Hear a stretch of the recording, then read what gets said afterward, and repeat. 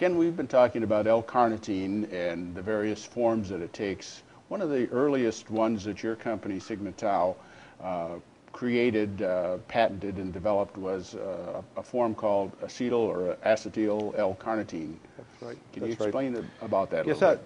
Acetyl carnitine is an astounding form of carnitine. As a matter of fact, there are a number of researcher friends and associates that I have that say that if they had only one form of carnitine to take, they would take acetyl carnitine.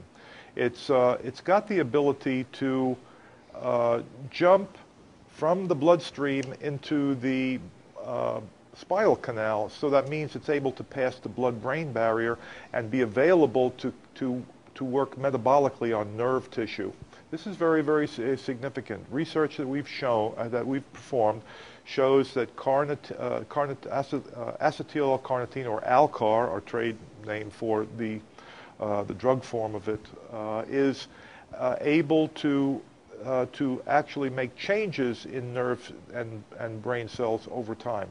Now, here again, it's not a cure for anything. It's not, but it has been looked at as a possible strong support, or it's actually a drug form pending for the support of Alzheimer's disease. And so essentially, this is a highly remarkable form of carnitine, and I think that there are very few people that would not benefit from it. So your company, Sigma Tau, in addition to producing acetyl L-carnitine as a supplement, also does create a version of it that is, in fact, used as a drug. Exactly. Is there a difference between these two products? Well, mostly the difference is in the way they're administered, and so essentially the drug form would be administered intravenously in what they call a bolus. So it would be 3 grams given directly into the bloodstream, whereas and here again, I don't want to cross the line between dietary supplement and drug, but I mean many times the mode of administration for a product will determine whether it's a drug just as much as the active principle in there. So the way you give it, anything you inject is going to be considered a drug.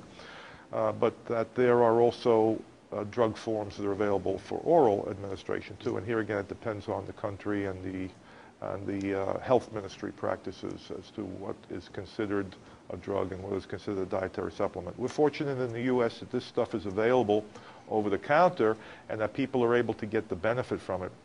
And that, so from that standpoint, I find that taking 500 milligrams to a gram of acetyl carnitine a day has helped me tremendously. I've been doing this for over 10 years.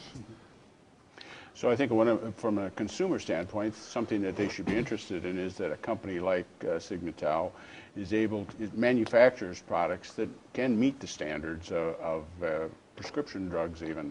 So you're a pharmaceutical grade manufacturer. You meet all the regulations that are required for quality and.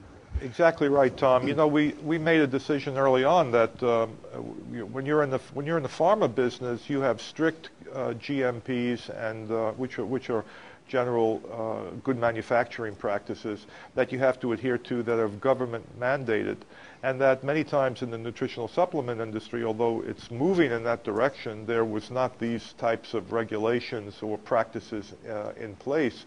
And we found that we had no other way of running our business. We couldn't take advantage of shortcuts. We just didn't know how, because it wasn't our culture. So everything we make is pharma grade. They're all synthetically manufactured. There's no chance of any contamination from outside sources, because essentially we use a cookie cutter pharmaceutical process for all of our products.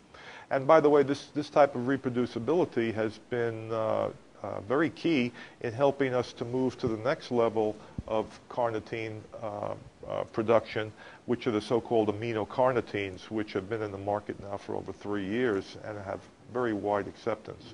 And we have a specialized form of acetyl carnitine called arginocarn that is showing tremendous promise as being the next, how should I say, improved version of acetyl carnitine. Thank you very much, Ken.